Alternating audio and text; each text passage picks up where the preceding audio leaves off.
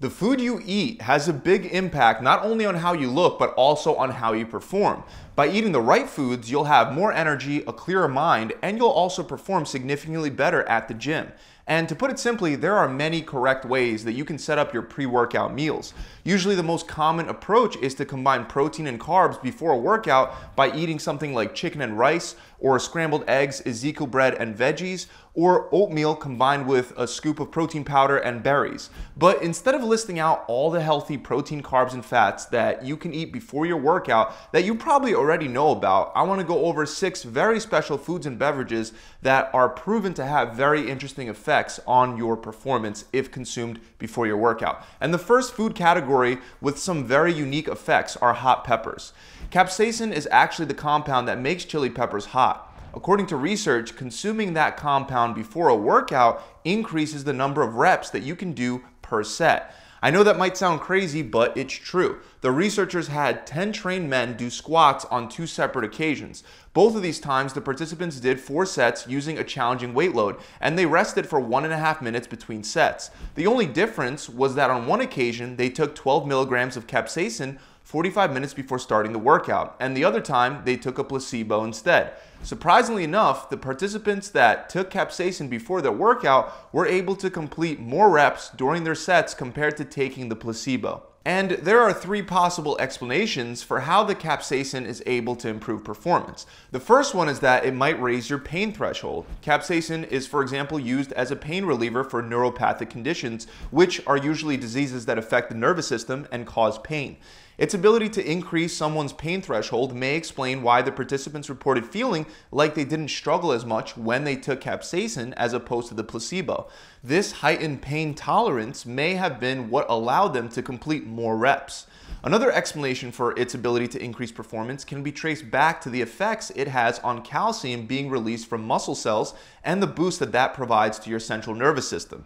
Now, to actually feel these benefits, you will have to eat quite a bit of chili peppers. So for many people, a supplement might be a better option. However, if you don't mind spicy foods, I recommend going with oleoresin red peppers because they have a high capsaicin content. In fact, the study found that there are 60 milligrams of capsaicin in a gram of oleoresin red peppers, which means you'll only have to eat 1/4 gram to feel the benefits.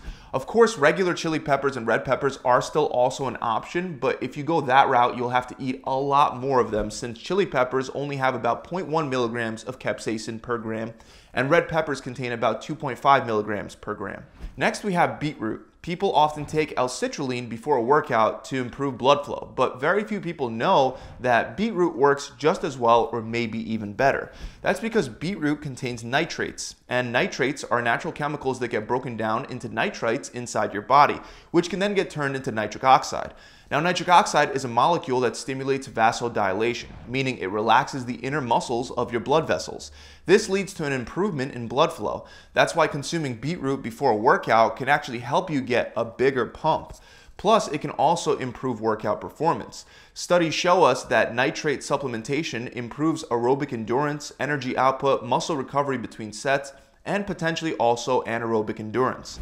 Now, the one problem is that it might be hard to eat enough beetroot to get the required amount of nitrates for it to be effective. But fortunately, there is a solution. You can turn raw beetroots into beetroot juice and drink it. About 500 milliliters of beetroot juice is enough to feel the benefits. And that's usually the amount that's used in studies. Now, if you want to try this, it's best to drink the beetroot juice 2 to 3 hours before your workout because the evidence shows us that blood nitrate levels peak within about 2 to 3 hours after having the beetroot. Moving on, the next category is casein. There are a number of studies that show that eating protein alone or with carbs before exercising increases muscle protein synthesis. And one of these studies found a positive muscle building response after consuming 20 grams of whey protein before a workout. According to this study, in order to reap the benefits of a pre-workout protein shake, you need around 30 grams to do the trick. So it's very common for weightlifters and bodybuilders to get their pre-workout protein in the form of whey. Most people believe that since whey digests faster than casein, it must be better than casein before a workout. But that's not actually true. While whey does produce a more significant spike in muscle protein synthesis, it doesn't enhance the muscle protein synthesis for as long of a time as casein does. So over time, the total increase in muscle protein synthesis between whey and casein tends to be the same, meaning in that regard, one isn't better than the other. But with that said, whey is not as good as casein at preventing muscle protein breakdown. This makes casein the better pre-workout protein for gaining strength and muscle when compared to whey. And we can see this being confirmed in a study that looked at the changes in body fat and muscle mass in overweight police officers as they followed a calorie deficit diet with a high protein intake while also lifting weights throughout the week. They divided the cops into groups, and one group had a casein protein product while the other group had whey instead. And after 12 weeks, the casein group gained on average almost 9 pounds of lean muscle mass, while the whey group only gained around 4.5 pounds. The casein group was also able to increase their chest, shoulder, and leg strength by 59% over the course of the study, while the whey protein group only increased their strength by 29%, which is a significant difference. The researchers believe that this significant difference in body composition and strength is most likely due to improved nitrogen retention and overall anti-catabolic effects caused by the peptide components of the casein. To put it simply, casein was better at preventing muscle protein breakdown, making it a superior choice pre-workout since your workout will drastically increase muscle protein breakdown. So maybe consider having some casein before your workout and combining it with something like oatmeal and skim milk. Speaking of oatmeal, it's actually our next food. And the thing is that current research is mixed on the topic of pre-workout carbohydrates. Some research suggests that they aid performance while others show no benefit at all. And while training clients, I found that individual response is also mixed. Some people benefit from consuming carbs before their workout while others don't. So feel free to experiment. However, given that healthy carbs have no real adverse effects on your workout, but they may possibly have some beneficial ones, you may want to try having a carb like oatmeal before your workout, especially if you're dieting. That's because a calorie deficit reduces your muscle glycogen stores. So when you're dieting, there will be less energy available for your muscles to use. By having pre-workout carbohydrates, you can somewhat replenish that glycogen, which may improve performance. For example, a 2017 study compared a group of lifters that had 28 grams of carbs before and after training to a group of lifters that had 28 grams of protein without carbs before and after training. And the group that had the carbs experienced improved muscular endurance even after 8 weeks of calorie-restricted dieting. So carbs can help, but you may be wondering, why are oats in particular an excellent food to eat before workouts? Well, there are two main reasons. First, they contain a decent amount of fiber, which slows down the rate at which the carbs get absorbed. As a result, the glycogen gets released into your bloodstream gradually. This prevents mild symptoms of low blood sugar during training that you might experience if you have faster digesting carbs instead, like fruit juice or honey, for example. The second reason why oatmeal is an especially great pre-workout carb is because unlike most other carbohydrates, it also contains a decent amount of protein. According to data from the US Department of Agriculture, 100 grams of raw oats has 13.2 grams of protein. Let's move on to the next one, which is coffee with L-theanine. Many people think that pre-workout formulas are super complicated, but the truth is that caffeine happens to be the workhorse that's responsible for almost all the acute effects of most pre-workout supplements.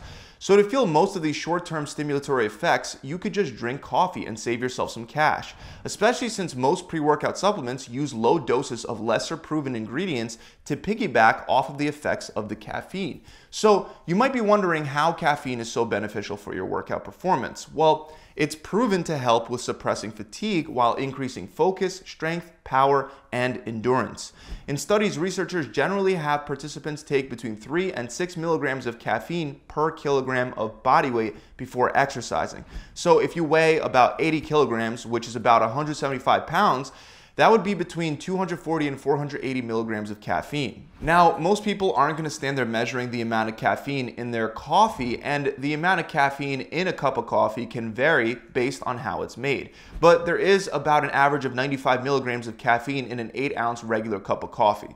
That would mean you would need to drink 2.5 to 5 cups of coffee to reach the clinical amount of caffeine that's used to study its pre-workout effects. Keep in mind that an 8-ounce cup is much smaller than the mug or cup that you probably use for coffee, so don't go overboard. Either way, it may seem like a lot, and I'd say for many people that haven't built up a tolerance to caffeine, it may definitely be too much and can cause anxiety and jitters. So instead, 1 to 2 average sized cups of coffee are generally enough for a regular person who doesn't have a huge tolerance to caffeine. Now, to get the absolute most out of your coffee, consider adding L-theanine to it. L-theanine is an amino acid found in tea leaves, and studies show that L-theanine enhances caffeine's positive effects while reducing the negative aspects like increased anxiety, increased blood pressure, and reduced sleep. The general recommended ratio of caffeine to L-theanine is 1 to 2. So for every average cup of coffee, add 200 milligrams of L-theanine. That should be a good ratio for most people. Although if the L-theanine calms you too much, you can instead do a 1-to-1 ratio. So 100 milligrams of L-theanine per cup. Also, an important thing to keep in mind is that caffeine will only enhance performance if you haven't built up a tolerance to it yet. That's why it's best to limit caffeine intake to once or twice a week if you want to use it to really boost gym performance. If you have it more often than that, it tends to lead to tolerance. Luckily, if you feel that you've already built up tolerance to caffeine, you can abstain from all caffeine sources for 2 weeks, which should be long enough to reset your tolerance. Last but not least is watermelon. And I'm not going to spend too much time on watermelon because it has many of the same benefits as beetroot and can actually be used as an alternative to beetroot. Watermelon is actually considered by many to be the world's best source of citrulline, which, like we talked about earlier, is an amino acid that boosts nitric oxide production. When you consume citrulline, your body converts it into arginine, which then gets turned into nitric oxide, and that nitric oxide improves blood flow. Research indicates that citrulline can actually improve your gym performance in 3 different ways. That's by increasing blood flow to your muscles, helping your muscles clear out the ammonia, which happens to actually be a marker of muscle fatigue, and increasing your energy levels while reducing lactic acid accumulation, which is that burning sensation that you feel when fatigue starts setting in. So those are the 6 unique pre-workout foods that you can eat to boost performance and in turn get better results. If you feel like this video has helped you out, you can give right back by simply subscribing to my channel. Also, if you want to make sure that you have a full plan for your diet, one that will eliminate all the guesswork, then click the link below in the description to start dropping pounds of fat and building lean muscle immediately. My program comes with a customized diet plan based on you and your preferences, a full video exercise library, and a coach to push you through the whole transformation process. It's also backed by thousands of 5-star reviews, so if you'd like to give me and my team a shot at helping you hit your goals, then just click the link below in the description, or you can visit my website directly at gravitytransformation.com. I'll see you guys soon.